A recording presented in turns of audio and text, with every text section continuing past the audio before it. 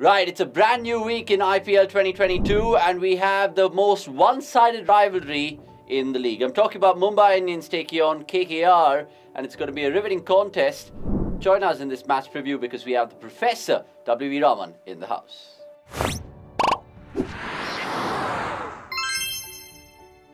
Yes, boys and girls, my name's Avnish Hegde and as usual, you're watching cricket.com. We have another fascinating week building up to the playoffs, of course. So we have WV right now joining us. WV, first and foremost, how are we? I'm fine. Weather's much better today in Chennai. Hopefully it will continue. It's a little bit cloudy and we have a breeze blowing as well. That's rather unusual in the month of May. Yeah, sounds a little bit like Bangalore to me because we were blessed by a good shower last night as well, which has kind of cooled the city. Well, we speak about cities of joy, which is KKR, and of course the maximum city, Mumbai, and they'll go head-to-head in this one. My first question to you is who will finish higher in this year's table? Because it's been a year to forget for both the franchises, both are languishing at the bottom. If you had to pick one franchise to finish higher above the other, who would it be? Yeah, they've been extraordinary in terms of being unpredictable, haven't they? Unfortunately, both these franchises have not had the best of run. Primarily because somehow the batting and bowling units have not been able to perform together in a game. And on the odd occasions, they managed to do so. They've done well. But it's unfortunate and it's so sad to see two high-profile franchises not really doing as well as expected and to be in a situation that they are in currently. KKR, of course, coming on the back of a stinging defeat, a 75-run loss to Lucknow Super Giants. Now, if you were part of the KKR coaching setup, what would be the biggest headache from your point of view? Is to try and put up 11 that will go out there and win games for you. The reason why I say that is that because it's been a little bit muddled in terms of getting the combination because it doesn't look like there's been a clear-cut plan or clear-cut role allocation because you did not get to see the foreign players that were retained to play. For example, Pat Cummins, he was retained, but he was not getting games. He had one bad game. He won a game for them with his batting, but after that, consider the form that he's been in, and he is not being played at all. And then you have Sam Billings, who's sitting out warming the benches more often than not. Now, I've always maintained if you're going to require foreign cricketers in a setup, it is to do two things. One is to either be able to generate 150 plus pace or at least 140 to try and rattle the batters who are perhaps a little bit weak in the hearts when it comes to playing fast bowling. Or you have two batters who can really bash anything that's bowled at them. It doesn't matter whether it's 90 kilometers per hour or whether it's 900 kilometers per hour. They must have the ability of hitting the fastest of bowlers. Now here you've not really sort of got the batting order sorted out. You've got Sam Billings, who's obviously capable of getting runs quickly enough. You'd have also doubled up as a keeper. That was not utilized. Then the lot of confidence was placed on Finch. He doesn't fire at all. It's rather sad to see a former national captain, Australian captain, I mean, not really sort of having the best of times in this IPL. We've all enjoyed his batting in the past, but somehow it's been an absolute washout for him. So it's been a year of real problems for KKR, but they got to go through this season. They got to see what best they can do in the remaining games, if only for the fact that they have won the championship twice in the past. And they've been there and thereabouts when it comes to following and also when it comes to putting up good performances. Remember, they won their first 3 out of their 4 games this year, and since then it's been downhill. And like you said, chopping and changing really doesn't help a side. Now, let's have a small rapid fire, should we, with the Professor himself right now, in terms of KKR's report card so far this season. And I'm going to ask you about 5 things, and I want you to rate them out of 10, WE. So we'll start with KKR's batsmen. How much would you rate them? You'd probably give them a 4, 4.5. Okay. 4.5. Mean but true. What about the bowlers? Bowlers, you'll probably get about 6.5 to 7 because Umesh Yadav has had a grand year. Sunil Narine has been as good as he can be. And you also had the other bowlers chipping in now and then. Russell picking up 4 innings and then bowling good overs whenever he's called on to bowl. So I think I would give them 6.5, 7 there. Okay, so 4.5, 6.5, 7. What about Shreyas Iyer's captaincy then? How much would you rate that out of 10? A captain is only as good as his team because it's not really worked out. The combinations that they have tried together as a leadership unit, McCallum and Shreyas Iyer. So I wouldn't want to venture into giving marks to the captain because he can be led down by his team on occasions, and that's exactly what has happened. But however, the counter argument would be that he should be able to pick the best possible 11, which he hasn't. Yes, that's something that can be debated about, but I don't think I'll venture into that and go to the extent of awarding marks. Okay, fair call. We'll let that be. What about the overseas pros then? Because we spoke about Narain, Russell, Cummins. As a unit in terms of all their foreign pros, how much would you rate them out of 10?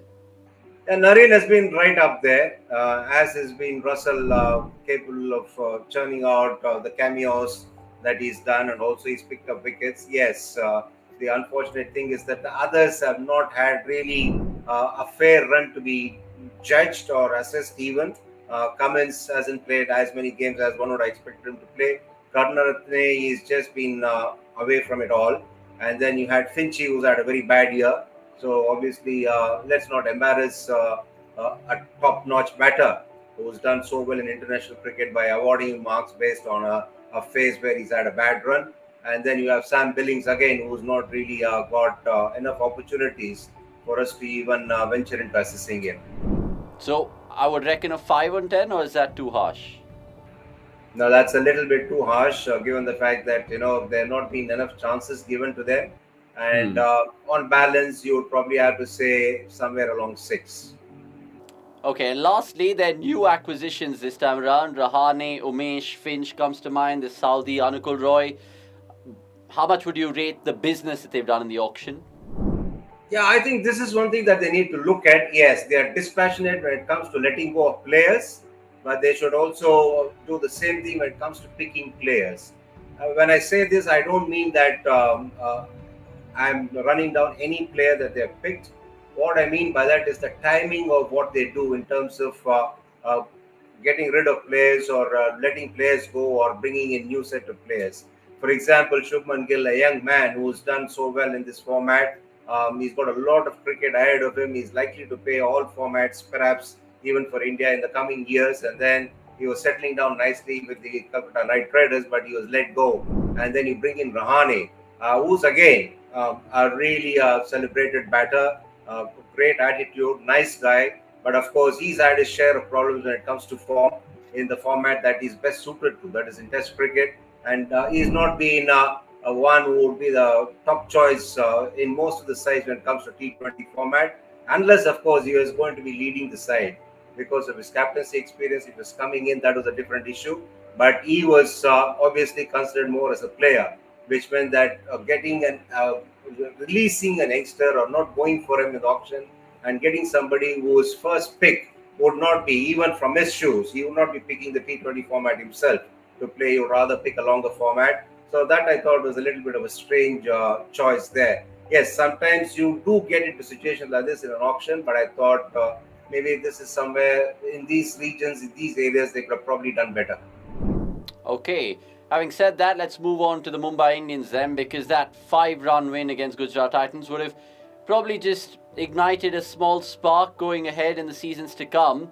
My question to you is, what possible changes can they make going forward? Now, the playoffs are obviously out of their reach. We all know that. Should Dewald Brevis come back into the team, you reckon?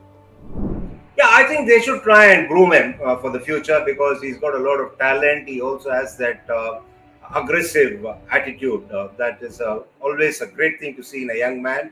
And he's shown a little bit of promise in at least 1 or 2 knocks that he's featured in the season. So I think I would rather play him instead of Pollard, which means that it's perhaps in a way like-to-like replacement. Pollard, of course, would understand because he knows what it is all about. He needs to understand, and he will understand that youngsters need to be groomed into the Mumbai Indians setup so that if Brevis comes good, he can be there like Pollard was for the Mumbai Indians for a long time. So that is something that they need to look at. But I think what Mumbai Indians have done well, even though they've not had the best of runs, is that they've also brought in a lot of hope in the way they picked the side in the auction. They got a lot of youngsters. Tilak Verma, we spoke about it in one of the earlier shows. They got Shokeen, they got Brevis. I think where probably things did not go well for them was with regard to Tamil Mills, because there was a lot of hope when he came in based on what he did in the World Cup, and then a lot of hopes were pinned on him, but somehow things didn't happen for him. These things happen. There is no explanation for all this. Form is something that can desert a player at any point in time. So that's exactly what has happened.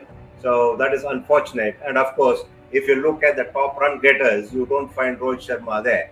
Obviously, that is something that did not happen for them.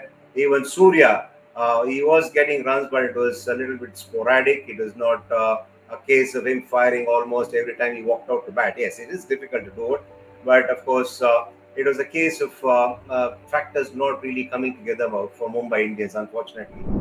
Yeah, unfortunately is the key word there, but onwards and upwards, I guess, from here on. Finally, just to wrap up this match preview, before I get your predictions, want to ask you about Jasprit Bumrah, because the inevitable question, should players like him be allowed to have one of a bad season, because obviously he hasn't had the support around him, and should India, more importantly, be worried about his form right now? I think this is the same kind of thought process that is going. This is the same kind of views that were expressed prior to the start of the series in England, Test series in England. There's a lot of talk about Bumrah not being really effective enough, not being penetrative enough, because they felt that he was not getting as many wickets as he should have by that time before getting into the England series. But he did extraordinarily well there, which means that a T20 format, especially, is not the ideal format to gauge a player's form as to what he is likely to do in international cricket, because we've seen a lot of times that a player who has great international series coming on the back of it fails miserably in IPL, and vice versa also happens. And Bumrah is experienced enough, and he's also going to be playing with a pack of bowlers with whom he's always hunted extraordinarily well in the last 3-4 years. So that is a different thing altogether when he's going to be bowling with the likes of Shami and all these other characters in the side, Indian side. Things are going to be different. He's going to be bowling with guys who understand him, and he's also going to be bowling with all those guys in tandem who he understands well, and he also has the entire team backing him. Not that I'm saying the Mumbai Indians team doesn't back him. It's just that the situation and as they say, mahol is different when you get onto the Indian dressing room. So I'm sure that he will be as effective and also as productive as he's been in the past. Okay, let's see how that story unfolds. From an Indian fan perspective, fingers crossed Bumrah gets back to his absolute best. Predictions then, because the last time these two locked horns earlier this year, it was Pat Cummins who absolutely blew the Mumbai Indians away. Do you think KKR can make it 2 wins in this year's competition, or do you think Mumbai will peg one back? I think, based on the last victory of theirs, Mumbai Indians might have got the spark that they were looking for. And this is perhaps one game that they'll go in with a lot of confidence, considering the way that things have panned out for them. This is one game they'll be upbeat when they get into the field. And I think they will get past the line against the Knight Riders. Okay, it's not very often that you see WV kind of going against the Knight Riders because he's had an affiliation with them. But enough of my fluff. You guys can catch more content on cricket.com, especially with WV and all the other experts. So get subscribing, and of course we'll see you soon post-match on Sunday night.